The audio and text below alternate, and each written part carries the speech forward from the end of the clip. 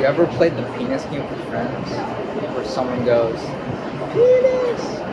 And it gets louder and louder? I think it's kind of like filmmaking because the moment you scream penis in public, it's kind of like the moment you start talking to yourself in front of the camera.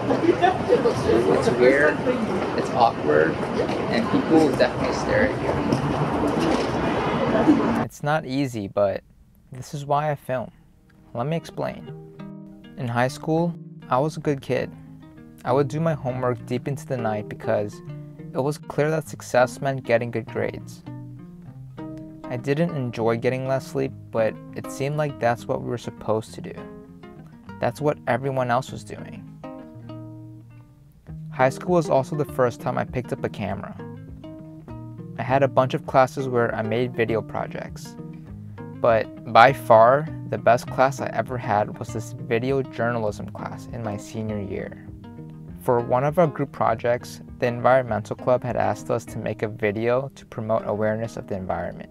So, naturally, I volunteered to become a garbage monster, created from the evils of not recycling. The acting was every bit as ridiculous as it looked. I wasn't sure if people would take the environment seriously after this, but honestly, I didn't care.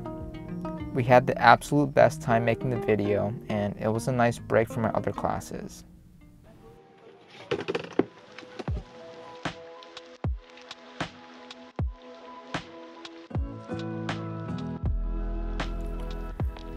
College was fun, but it was a lot harder too.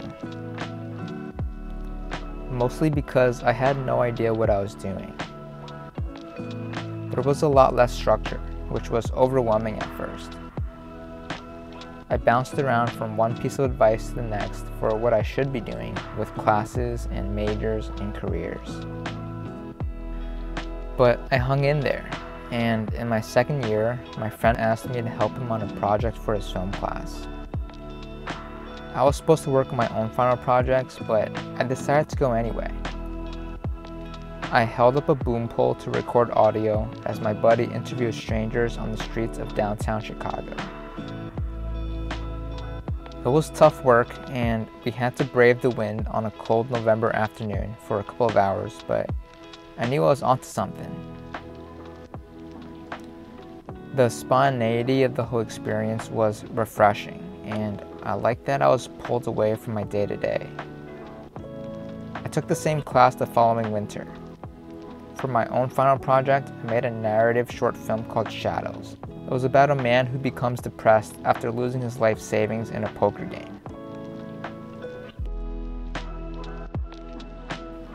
Slowly, he recovers, but ultimately realizes that he can't truly escape his past, much like his shadow.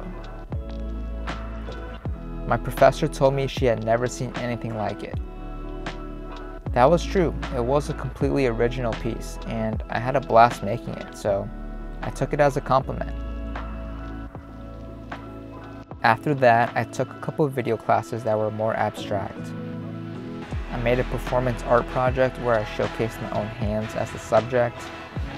I also made some projects and GIFs animating visual effects. And then there was Baby Portal. Some girl in class asked me why I made it. I had to repeat her question out loud to process it. I mean, wasn't it obvious? I made it for the project. The truth was, I had spent all night making 3 silly GIFs that were due the next day. So it wasn't because I wanted to, it's because I kinda had to. But her question stuck with me. Why did I make these videos? These projects, I guess they were fun too, but they weren't nearly as fun as telling my own stories. Which is what I'm doing now. I'm 25, but had I realized sooner that filmmaking would be my escape from whatever I was supposed to do, I would have started filming more a long time ago. For most of my life, I was told to follow a path that a lot of people do.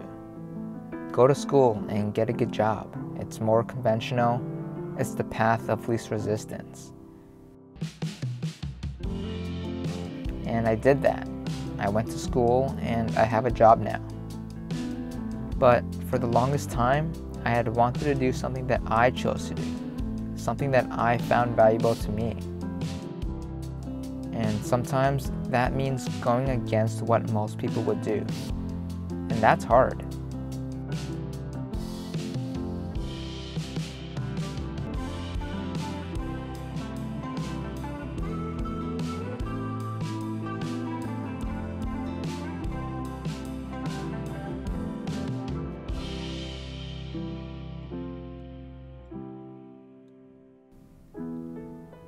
The truth is that I have absolutely no idea what I'm doing with my filmmaking. And I think that's okay. I actually prefer that now. Because for me, trying to live someone else's story just isn't as fun as creating my own.